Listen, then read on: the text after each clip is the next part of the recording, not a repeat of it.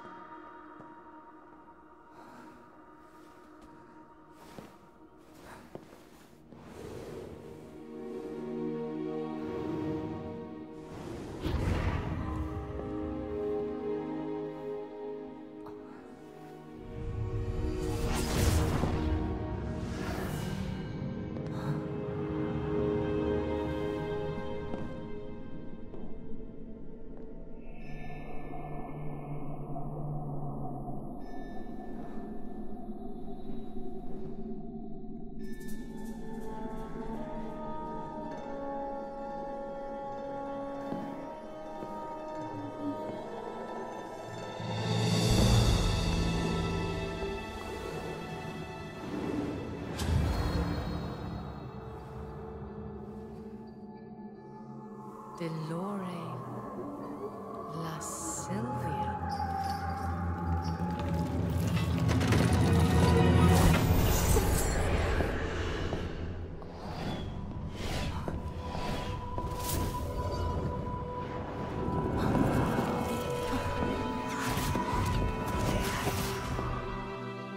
Your ambitions will lead to your destiny. Now take the hand of the distorted goddess.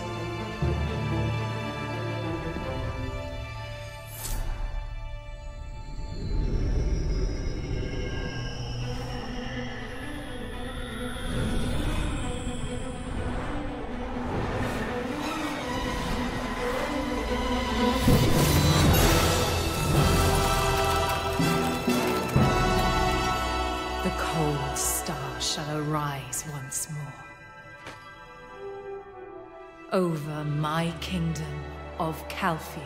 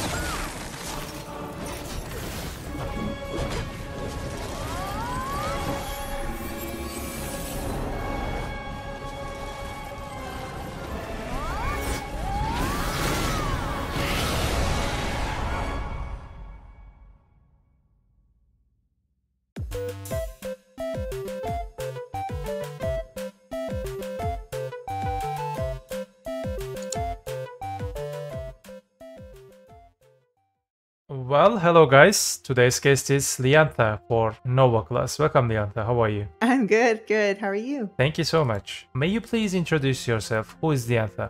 I'm Lyantha. I'm a casual YouTuber that makes some guides and PvP music videos for Succession Nova, though I have been playing Black Desert since the closed beta test on North America many years ago. How did you find BDO? From a friend or website? How you go into MMORPG games? How did you decide to play? I've always been into MMORPGs. It's my main gaming genre, as I really love the idea of an immersive fantasy world and being able to share it with friends and building a community. I usually check out any new MMO that's launching, and when BDO was first being teased, the graphics and combat look were really unlike anything I'd ever seen before, and it hooked me from the beginning. How many years have you been playing your class? Is this your first class? Are there any other classes that you started the game with or tried? So I made my Nova when it first launched in 2020, though I didn't make it my main until the season was over and most of the major bugs and nerfs seemed to be worked out. And since I've been playing BDO for about 6 years, I've definitely played a number of other classes before Nova, with my main ones being Succession Sork, Dark Knight, and Witch, though I've casually played a few others as well. For Nova, I really wanted to try a class that was different than my previous kind of assassin style ones, and really liked the idea of playing a slightly slower and more control-oriented defensive class. And I'd always loved classes with pets and lots of minions in other games.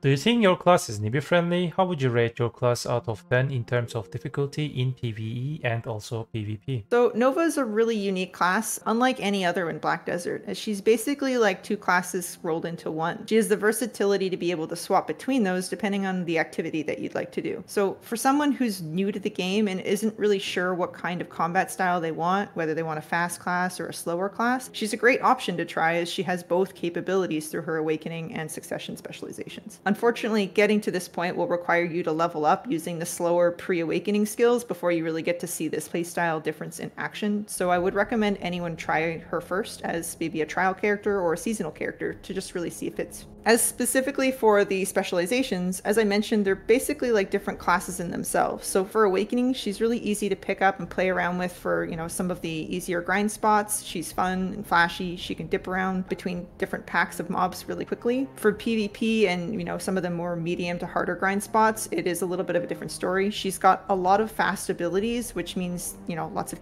quick key inputs and a sense of timing are really required. So this can make it a little bit more intensive than other classes. And certainly a little bit more work to kind of pick up in that regard. So generally, early game grinding and just kind of picking up and having fun, she's really quite easy. I'd say, probably closer to 2 out of 10. But on the PvP side and, some of the more challenging grind spots, I'd say quite a bit more difficult and closer to a 7 out of 10. Other things to keep in mind as, a new player, positioning can be, I often hear of new Awakened Nova players talking about how they overshoot their target because the class is such bursty mobility that it can take a little bit of getting used to figuring out, how far you can go with some skills and kind of what the hitbox is when you're trying to attack enemies. Another thing to keep in mind as a new player is that when you're in Awakening and especially when you're grinding, you tend to burn through the durability on your gear faster than other classes, and most new players don't have a tent right off the bat, so this can make it a little bit inconvenient for some extended grinding sessions or make the tent feel a little more obligated of a purchase. Overall, I'd say she's, in terms of ease of use, she's about 5 out of 10 for PvE, as she really isn't too bad to pick up and play around with, though it does take some practice to kind of get a hang of her rotations and her combos and movement. For PvP, I'd say she's quite a bit more complicated and would be more of a 7 out of 10 in terms of difficulty for new players, mainly because she has 2 very different skill trees in the pre-awakening and the awakening kit, and kind of learn how to,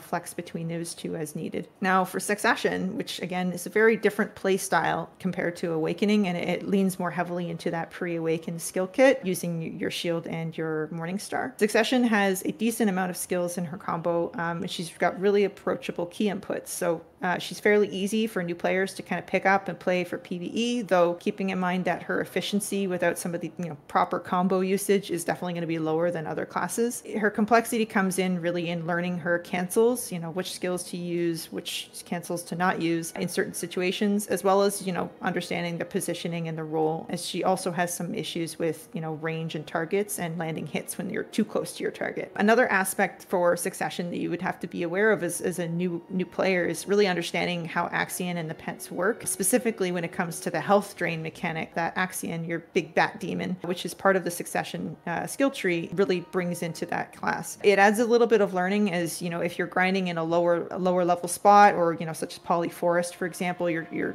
clearing through mobs pretty quickly. You're going to actually burn through your health just from using Axion, and you might actually kill yourself if you're not careful. So it's definitely recommended to, you know, be aware of that and bring in elixirs or drafts if you don't have something like an infinite potion, which most new players would not, to help compensate for those things. Overall, I'd say for PvE, it's, you know, 3 out of 10 is it's pretty easy to pick up the class for fun and relaxed grind. You definitely don't have as much issues with trying to survive things, but it is closer to a 7 out of 10 to really get any meaningful trash numbers. So don't expect to be pulling in the money with this class. Now for PvP on the succession side, as a new player, it really does change quite a bit. There are other classes which would definitely be better for newer players in terms of PvP, as there's just a lot of nuances involved in playing Succession Nova. You don't have access to a lot of iframes or, you know, fast movement, so it is very important to be able to understand how to play in certain 1v1 situations, as well as, you know, larger fights if those things grow. Her block and protections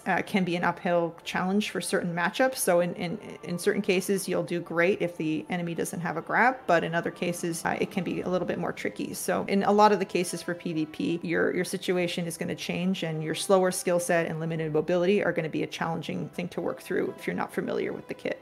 Do you prefer Awakening or Succession right now, and why? So I love the look and feel for both. They're beautiful classes, or beautiful. It's a beautiful class with 2 different specializations, but I personally prefer to play Succession. I love the ice theme, and I love the idea of all of the minions popping out in the skills, and it feels really cool. And the class also has a lot of really interesting lore behind it, which is something new that they did with this class when it was first released. Personally, I wasn't a fan of the pre-awakening playstyle when it first came out, but the Succession skills made it feel a lot more fun to play, and they really changed how you approach that style. Thank you. So damage reduction or evasion? So damage reduction or evasion. For generally both Awakening and Succession, DR is preferred. This is a class that has no, you know, innate evasion passives or buffs. It also doesn't really have a strong evasion offhand that it can swap to. So unlike, you know, a wizard who can use a parrying dagger for, you know, boosting their evasions, Nova just doesn't have those same gear options. Additionally, with Succession in particular, you're already lacking accuracy on, you know, your skills. So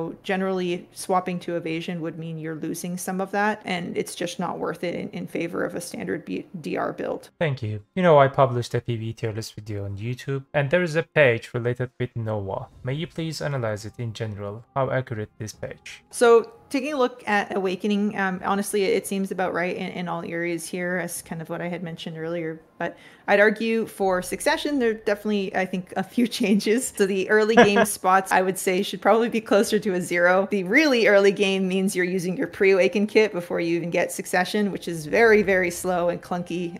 Succession actually gives you a passive for attack speed, so it does help a little bit there and gives you a little bit more mobility. But it is still, you'd have to consider Axion and his health drain mechanic, which can, you know, definitely hurt you in grinding the early game spots. Crowded spots, I would say she should be closer to 2.5 to 3, given some of the examples you gave, as predominantly just her mobility really holds her back in that pack-to-pack grind. The last one, I think the mobility column, I think I mentioned it, should pretty much be 0, as she's very significant stamina issues, and typically she's not going to be able to move too freely through issues like body block and the terrain as well. Yeah, I just want to be more merciful for Succession Nova. We all know that this class is very bad on PvE. I just want to be more copium thing, you know.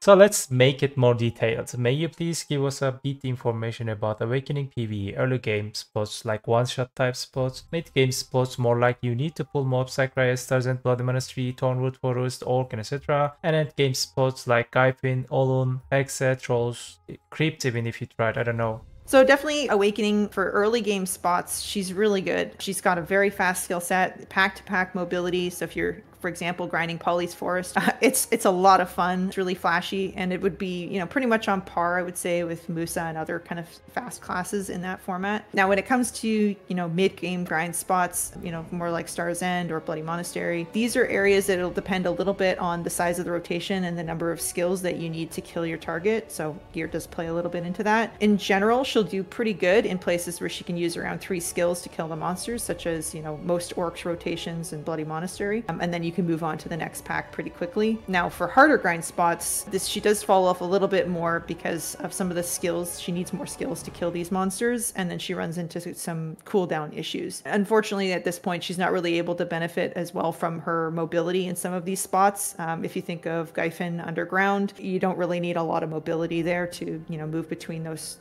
monsters, so she doesn't benefit as much from that area. That said, kind of going back all the way to the far end, things like Crypt of Resting Thoughts, which is currently the most difficult grind spot in the game, she can do okay, but she still isn't as good as, you know, other classes there, such as Striker. So what about Awakening PvP? 1v1, 1vx, 5v5, I mean, I don't know, Solar, and large scale Node War, Siege War. So with Awakening in 1v1, she's pretty good overall, as she can, you know, easily disengage from a fight and try and control it with some of her speed and her vacuums. This really does make her annoying to fight against, as she can, you know, basically focus on the, you know, single target without having to worry about stray CCs. She also does technically have a grab that she can use if she's fighting, you know, say another block class, but it is fairly risky, as using this puts her into the slower pre-awakened form of her kit, and can be pretty telegraphed as well. The downside of her 1v1 is she doesn't really have any protected CCs in her awakening kit outside of the ones that you would choose from her set of core skills, which generally means you're giving up another another thing that you might want, such as protection on another skill. And this, combined with her Excel mechanic, can make her somewhat predictable if the enemy's paying attention. So if you're fighting another class and they know how Nova's mechanics work, pretty easy to kind of either run away and wait out their timers for Excel, or to, you know, use other protected abilities to try and mitigate some damage. In 1vx, her greatest advantage is surprise attacks, as she can, again, very quickly engage, throw out some damage, and disengage just as fast. You'll often see this as a playstyle that is shown in a lot of PvP videos for Awakened Nova, where they're darting in and, you know, just hitting a bunch of people and getting some damage and then darting back out. Unfortunately, though, when her opponents are anticipating the attack, then she does suffer a fair bit, as a lot of her skills are unprotected, and so her damage has, you know, the chance of getting interrupted, or things like her self buffs may have run out of duration, because those are difficult to maintain as well. This can also result in just lowering her damage and not giving her the burst that she needs to kind of burn down a target. Additionally, and this is more of a knowledge and kind of experience thing, she does have a mix of smaller circular and conal AoB abilities that require her to have very specific positioning in order to hit her targets. So again, as a new player, you might not quite get that down, but as you get more experience, it'll be something that it becomes a little bit easier. This can be, you know, fine in PvE, but can be difficult to predict in PvP skirmishes, where, you know, the enemy's moving all around and trying to hit everyone with those skills. Now, for 5v5, you know, this is more commonly seen as a lot of the arenas and tournament type style, but even just, you know, 5v5 skirmish. With a good team, Awakening can do quite well here. She can set up kills using her vacuums and some of these, you know, quick surprise attacks on enemies, while she herself can fairly easily, you know, catch up and play off her teammates' CCs so that she can, you know, get in some quick damage, provided that her teammates can still peel for her if she gets caught. So being able to switch targets pretty rapidly is something that she does pretty well, and being able to kind of flex on where that damage goes. Now, as for large scale, unfortunately, Awakening she falls off pretty hard in large scale fights, as there's just simply too many skills flying around that are going to catch her in an unprotected ability. So in these situations, generally she'll do a little bit better in like smaller flex type groups that are in, you know, this large scale fight, and can try and take advantage of, you know, either her speed or, you know, smaller groups of people where she can put herself into a more 5v5 or smaller skirmish situation. For Siege in particular, pushing a castle would be very, very challenging as Awakening. She's just really not able to freely move around in certain areas without getting caught. You know, definitely small hallways and corners are not going to be her friend here. As for defending, she does have some utility that she can offer with the ice wall and the vacuum. So being able to force enemies into choke points and kind of keep them there. But however, outside of that, it's really, one of her biggest things is her mobility, and that's cramped when playing on rooftops and smaller ledges, which is fairly common in castle defense. And she has almost no ranged abilities that can hit targets below her, so she's not going to have a great time. Thank you. May you please give us a bit information about Succession PvE? Same like the first question. So I won't sugarcoat it. PA recently admitted that she was the lowest performing class in PvE, and while the recent PvE damage buffs since then have improved her grinding potential, it is still on the lower end compared to most other classes, keeping in mind that a lot of other classes also got buffed at the same time. That said, she is definitely a fun grinder, and she's pretty forgiving for most of the harder grind mechanics due to just her simply tanky block stance. Now, because of how slow her skills and stamina cost are on very limited mobility, she's pretty terrible in one-shot spots. Because her succession uses Axion for increased damage and his skills consume some of your HP, you're actually going to kill yourself grinding Polyforest if you're not careful, because you're going to kill the enemies so fast that you're not actually going to have any chance to get that health back, and you're not going to be able to keep up with your traditional potions. It is a bit silly to have to unsummon him in grind spots like this just to be able to grind without any issues or using expensive drafts. So generally I would recommend anyone just to swap to Awakening if they're going to grind a lower level grind spot like that. Even if you have no idea what you're doing in Awakening, it will still be better than grinding Succession. Now, for medium difficulty spots, it's a little bit more varied. So the Nova Succession has a set of command skills, and these are the main ones you'd want to use while grinding. They're a mix of damage from the Nova herself as well as her minions. So unfortunately, the minions don't really inherit all of the Nova's stats, such as the crit damage, and they also don't have their own stat. So as a result, the combo damage does feel quite a bit lower in PvE compared to other classes, and she still suffers, unfortunately, from a lot of the mobility and stamina issues when moving from pack to pack, and can very easily get caught on bumpy terrain. Generally, spots like Stars and Towers, where you can stay in one place, will be much better than a larger grind rotation like Sakraya or some of the Orcs rotations as a result. For high-end spots, again, she still suffers from the same issues, though generally there are a few more of the stationary spots available, such as Gyfin, which is a great spot for Succession Nova, and Trolls. And these don't require nearly as much mobility, so they can kind of take advantage of her tankiness and her ability to survive some mechanics in favor of, trading off some of that need to move around. Overall, if you're grinding with a Suc Nova, it should be fairly straightforward to pick up, but you should expect to get anywhere from 30 to 60% less trash loot compared to other classes with the same gear. And trying to close this gap and get a little bit more and squeezing more trash out will just require a lot of work. That said, Suc Nova is one of the highest survival classes in PvE. She's very, very protected, and her block can withstand some heavy hit mechanics that would otherwise kill some other classes. And she's also, pretty decent at defending her grind spot due to really good, 1v1 PvP potential. Thank you. What about Succession PvP? So touching on that a bit more, it's, in 1v1, if you have knowledge of, the other classes and just, understand the general PvP mechanics in the game, she's fairly straightforward to pick up and do well in a 1v1 situation against most classes.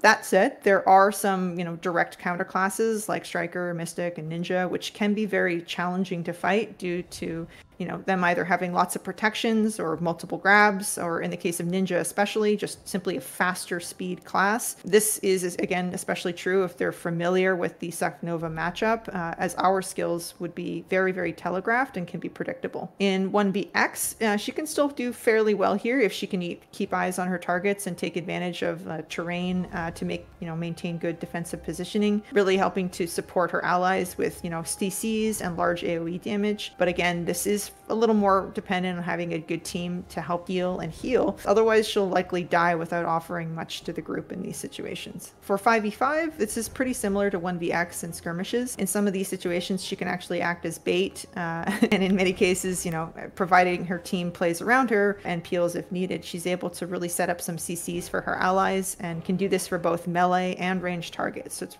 pretty versatile in that regard. That said, she'll definitely have difficulty keeping up with faster classes, and this comes both chasing down an enemy as well as just simply trying to keep up with faster teammates, and overall would really require the team play around her, and the more enemy targets there are, the more difficult it will be to maintain the appropriate distance and protection against back attacks, as well as just, you know, soaking the damage from so many different sources. So for large scale, I main a Seknova in a siege guild currently, and I've done so since shortly after she was released. Her role here is really unique and very different depending on the type of siege or large scale content. She does best in a situation such as castle defense, where she can utilize her ice wall to create choke points and block enemy forces, and utilize nooks and edges of walls to provide some protection against back attacks. Outside of this role, she does well in areas such as castle hallways, which limit enemy mobility, allowing her large AoEs to fill the space and concentrate her damage to hit all of her targets. She can also offer some utility with being able to command pets to CC her targets on high ledges, as long as she can target them, as well as being able to move forward through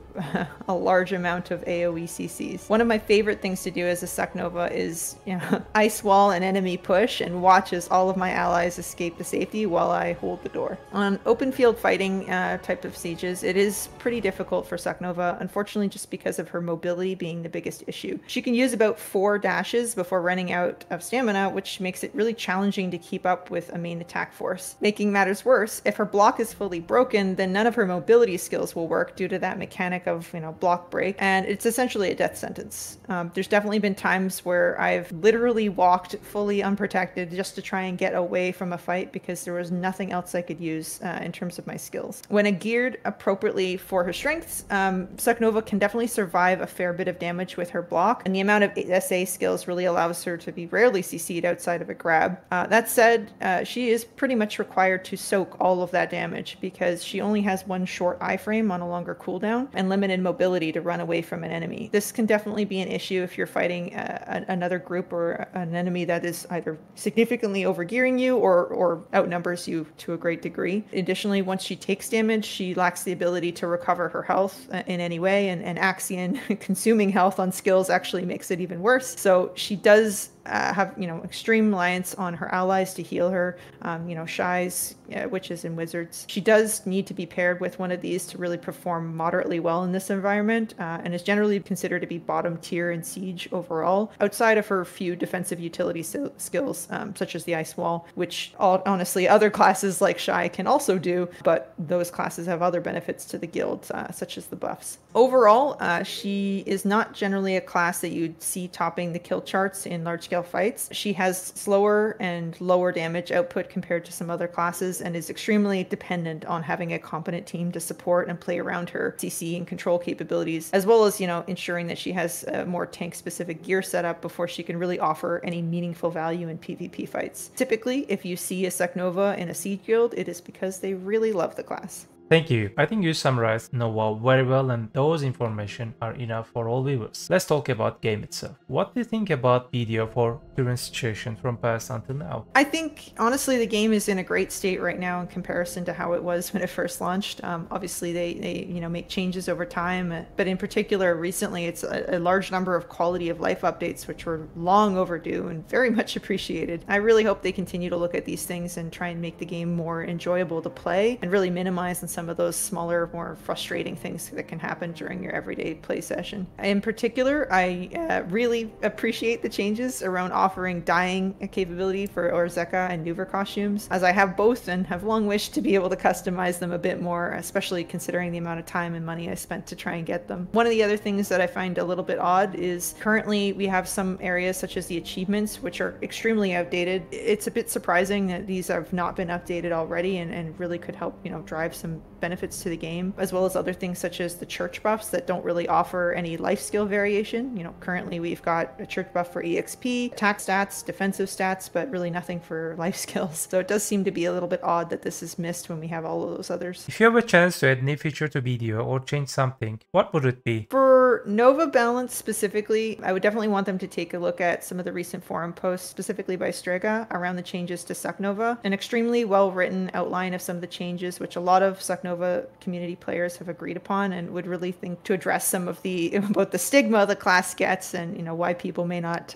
like to fight against it, as well as just making it a more enjoyable class to play. But outside of some of those balance changes, I'd really love to see some more quality of life changes, such as addressing some of the FPS issues. I've got a pretty powerful PC, and it is definitely frustrating to see some things that just tank the performance, such as, you know, flame shots from cannons and some dust particles from player skills. I'm personally pretty sensitive to those as it hurts my eyes. So it really brings me out of the immersion of the game when those things happen. I'd also really love for them to keep looking at things that are annoying for players to deal with, especially during node war fights and siege, such as being able to keep the toggle for node war borders on even after death, as it's definitely a pain to have to reset it every single time you die. Other things I think they could look at is, you know, improving things that they've already been releasing, such as adjusting the new fairy skill that auto consumes elixirs and foods to stay on after death. This is a great addition to the game, but it feels like it's missing the mark a little bit during you know, a node war or siege where you die so frequently throughout the fight and you know, constantly have to re-enable this setting. Other areas I'd like to see is being able to,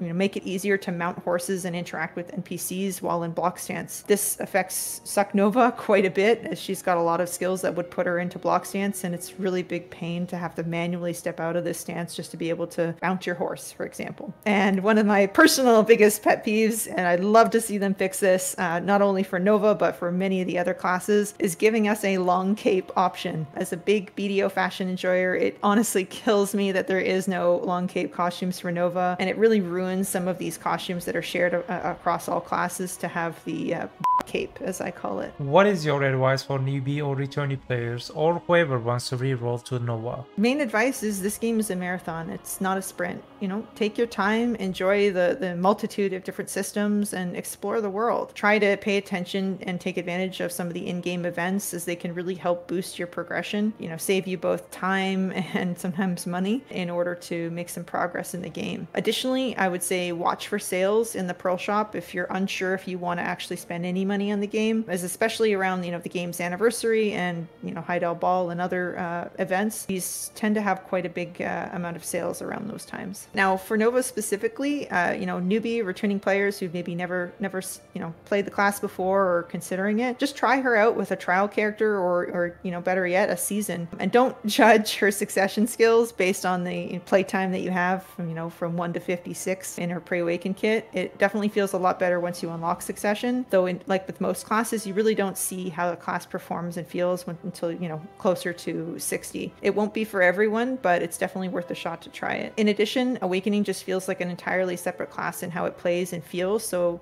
it can be really, really nice to have this versatility, and as a new player, it's definitely not something to scoff at. Okay, we are coming towards the end of the interview, and is there anything you would like to add? You know, really appreciate the opportunity to share some love and a little bit of frustration with this class. Nova is definitely one of the classes that has a fairly small community. However, it's a very unique class, which many of us just love to play. So I'd say, you know, if anyone's considering trying a Nova, I had a few beginner guides on some skill tips and gear progression, which may be useful. And there's definitely a few more advanced guides out there that can be used to, if you want to understand the mechanics a bit more, whether that's to fight a Nova or to play one. Outside of that, I'd recommend anyone, you know, just check out the Nova class Discord for more info and, you know, be able to chat with fellow Nova enthusiasts. I want to say thank you. You accepted my invitation and you shared all the knowledge that you know about Nova. Thank you so much. You should definitely check her YouTube channel. And this might be the funniest interview for me. You didn't heard it, but I laughed too much. She studied amazingly her lesson. Thank you so much. It was amazing. Alright guys, do not forget, BDO is just a game. Have a nice game.